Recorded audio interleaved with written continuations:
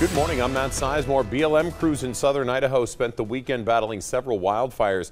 The Horse Butte fire, burning about 17 miles northwest of the town of Aberdeen, has already grown to more than 9,000 acres. The lightning-caused fire sparked Saturday afternoon during a passing thunderstorm. Crews are working the fire from the ground and the air. It's now 80% contained, but that's not the only concern. The Lake Channel fire has also grown to more than 8,000 acres, but is nearly now 100% contained. BLM firefighters are also working on a handful of smaller fires. A traffic alert for drivers in Nampa. Major construction starts today to add lanes on I-84 between the Franklin Boulevard exit and the Karcher-Midland interchange. Crews will start prepping that work zone today, but it won't impact your commute too much. All lanes will stay open during morning and evening rush hours with lane shifts in the work zone and periodic overnight lane restrictions. The Boise Greenbelt between Veterans Memorial Park and Esther Simplot Park is back open after being closed for 2 years for flooding repairs.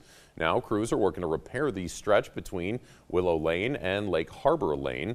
You'll see detour signs on both sides of the closure. The city says that particular stretch of the Greenbelt will likely be closed for the next few weeks.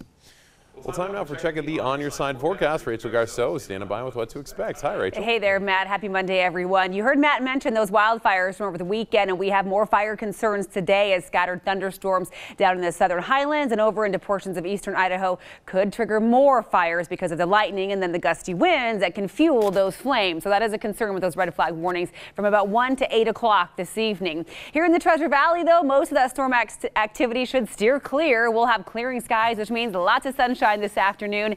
Temperatures cooler than average for this point in July. We should be up near 90 in Boise. Once again, just mid-80s on tap today. 87 tomorrow, and then on Wednesday, the heat is on. We're talking dog days of summer coming at us. Some of the warmest temperatures of the year starting Wednesday. In fact, by this coming weekend, Boise may be flirting with the triple digits on Saturday.